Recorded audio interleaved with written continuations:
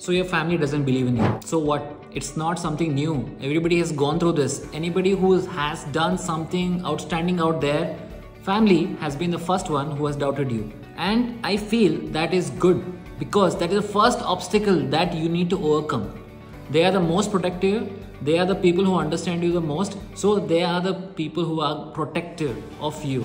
And it might come across as self-doubt. It might come across as basically they are trying to put you down, but no, do not take it like that. Basically what you need to do is, number one, try to work with them, show them that you're capable of doing it with incremental success. That's number one. Number two, if that is not possible and they're not able to understand no matter what, use that as a fuel to basically take you to the next level, and you can prove them wrong, and guess what, they're gonna hug you and they're gonna celebrate you, rejoice you because they love you, they are family. Go ahead and prove them wrong and they're gonna be the happiest.